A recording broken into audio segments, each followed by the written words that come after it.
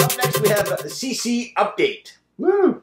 This is a segment of the show where we talk about what is happening in the Cartridge Club, in the community itself, on the website, on the forums, and with the other channels that contribute to the club. Yep. So this week we're going to start off, it is the first show of August, so we're happy to announce the August game of the month is the indie platform smash hit by Yacht Club Games, Shovel Knight. It's amazing, man. It is a lot of fun. I guess it's probably already out there. I beat it. I sat down and I beat it. Yeah. Like, I couldn't stop playing it. It's so good. This is the first club game that I've beaten in a very long time, and I beat it on the 3rd, I think. So nice. 7 hours, 27 minutes for me playtime. Yeah. The game, it harkens back to the glory days of the NES, and it is fantastic. I cannot wait to talk about this. We've got 3 great guests lined up. Yeah. But, so that being said, hop over to the forums at www.cartridgeclub.ca and tell us if you've played it. Did you like it? .org, not .ca. We're on a new site. New site. We're moving on. Yeah, tell us if you played it. Yeah. Favorite bosses, favorite music, favorite stages, favorite weapons. Yeah. Have you played the Plague Knight DLC? Are you looking forward to the Spectre Knight DLC? What about Yacht Club Games giving away free DLC? Who does that? That's crazy. What are they, Nintendo? What? Wait. All right, so Shovel Knight is the August game of the month. We're playing it all month. We're streaming it on Wednesdays. We're talking about it. We're tweeting about it. Hashtag Shovel Knight. Hashtag Cartridge Club. Yeah, man. Also, we got some member news. We have recently reached 150 members in 13 different countries. Wow. Yeah, that's crazy. We are global. So how do we know where the members live? Well, that's easy. If you go to Where in the World over on the Cartridge Club website, you can actually drop a pin where you live to help us track where all the members are. Not specifically your address. We're not coming to find you. Well, maybe you, Donnie. I am maybe coming to find you. We're coming. But go on there, drop your pin, let us know where you live so we can help track that. Keep an eye on how many people we have. It's pretty cool seeing that. They were on that map. It's pretty It's crazy. Blows my mind all over the world. Somebody in Japan is a member of the Cartridge Club. Rainbox? Who? Just kidding. As well, I want to say a huge welcome to a brand new Cartridge Club member. NJ Retro, which I assume stands for New Jersey Retro. Seems likely. Yeah. He's been watching the Cartridge Club content for a long time, but he's only recently braved into the forums. So he's new to Twitter, he's new to YouTube. So I want everybody to give NJ Retro a huge welcome to the family. You have come to the best community on the internet to hang out in, my friend, and we're definitely looking forward to hearing from you on the forums and on Twitter. So everybody make sure you shoot him a follow, you shoot him a like, and check out his YouTube channel. I'm surprised that he is new to the community because he is so active that you wouldn't even know he's new. He's very active. He's easily the coolest member of the Cartridge Club from New Jersey. Wait, isn't Rambox from... Who?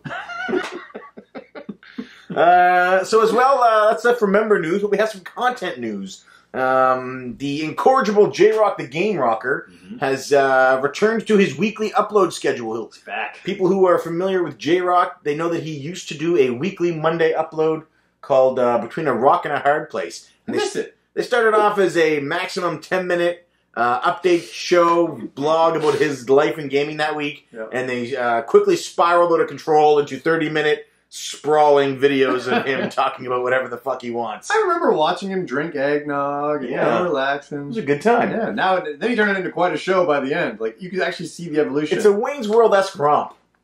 That's a good way of putting it. I like it. So J-Rock is now moving to a new time slot on Thursdays. Every Thursday he's going to upload a new video.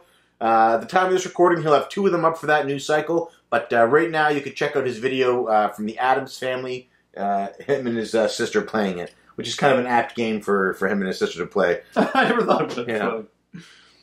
Excellent. As well, there's a new Bonus Barrel podcast. There's a new STC podcast uploaded, and a new In the Q-Dog House. All great shows. A lot going on, man. Don't miss those. If you're not sure what days to check these out on, check the event calendar at www.cartridgeclub.org, and they're happy to tell you. But it's Bonus Barrel Mondays, Q-Dogs Tuesdays, STC Pod Fridays. Wow. I haven't heard the latest STC Pod. The one that's tomorrow? No, yesterday's. Oh, I heard last Fridays. Because we learned a lot about Bill. See, I try to listen to the show when I'm at the gym, but lately I've been going with Colleen, so my gym time has been shortened to like a half an hour on the treadmill, and then I'm doing weights with her. So she likes to take the headphones off and actually talk to each other at that part. So I don't get a chance to listen to the podcast as much. You know what I mean? So I am behind on that, and I can't wait to hear it. Was there anything good? We learned a lot about Bill. Yeah, there's a lot of Q&A from the listeners. Did you send in a question? I might have. I don't think you did. Wait till you hear it. Speaking of their Q&A and STC Pod, their 100th episode is coming up soon, and over at the forums, they've got a specific form for what they should do for their 100th episode. Everybody needs to jump over there if you're a listener of STC Pod and you enjoy them, and give them a comment, or even just a good job, and tell them what you would like to hear for their 100th episode. I don't remember who said it, but somebody said either a 24 or 12-hour marathon, and I thought that was a great idea. That is a great idea. You can tune in all day, whenever you can. Check it out whenever. That would be awesome. Yeah. They could do 12 hours each. I like it. Or, have an overlap maybe. Do a 20 hours and have a 4-hour overlap. Yeah, that sounds good. I like that. Yeah. I'd also like to know where Joe is getting his extra money. Oh, boy, straight up. So that's it, Joe. We're calling you out. We sort of hinted at it, and by hinted at it, I mean we asked you straight up last week. This week, I'm calling you out. It wasn't even a hint. Where's that extra money coming from? Yeah. In the Q-Dog house this week, both Mr. and Mrs. Q-Dog were rocking the new Cartridge Club t-shirts, which I'm also wearing. Yeah, apparently, it hopefully is in my mailbox. I think today. Yours is probably with Musty's. Musty He Hobbits doesn't have his still? His is in Michigan. Oh, man, Yeah. still. Musty lives in England. I've been watching his update. Yeah, but I checked it yesterday. It wasn't there. I haven't checked it today, though. Yeah. But, yeah. So what else we got? So the July poll was what's your favorite Zelda game? It was during the Majora's Mask month, and the winner was Ocarina of Time, followed very, very closely by A Link to the Past and Link's Awakening.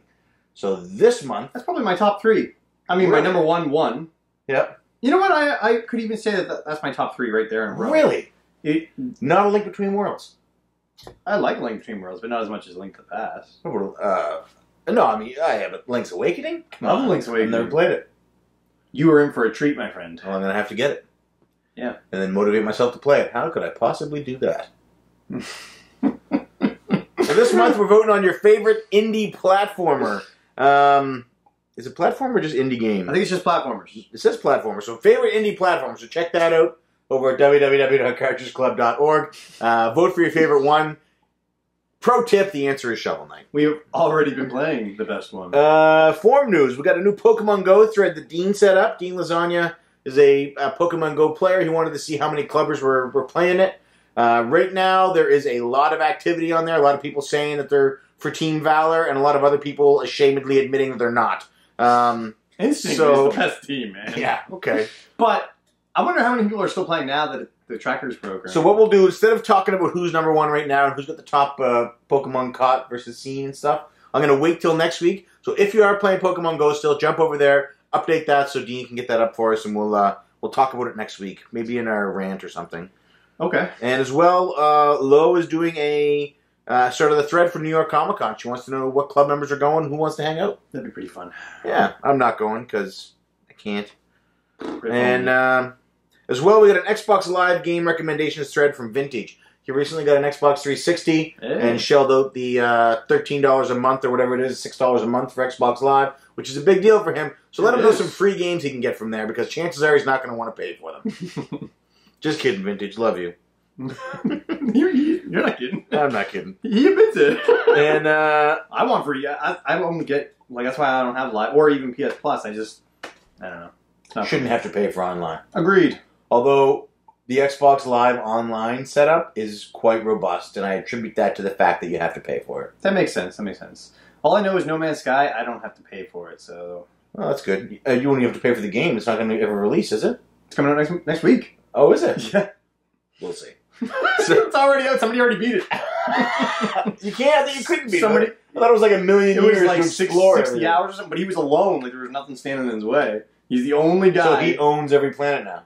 No. Okay, they released a number. It's like 146 quintillion planets or something like that. So how did he beat it? I thought it was just an exploration game. The whole game is to get to the center of the Earth, center of the universe is the ultimate goal, and you have to upgrade your ship and stuff to get there. Or you can also go and explore and discover planets. So every planet that he discovered is now his and nobody else can get it? Well, anybody can go to it, but it's named after whatever planet he visited. But that's bullshit. So this guy got it a week early? It leaked. It wasn't supposed to. He paid $1,300. Why wasn't this in our news section? Oh, oops. So this guy has already named a bunch of planets. I'm assuming. Did he name them horrible, disgusting things? I don't know. Because I certainly would. I don't know what he named them. Like, shit delay. But CartridgeClub.org will be named after a lot of planets. Perfect. Well, maybe not if he's out there naming planets right now.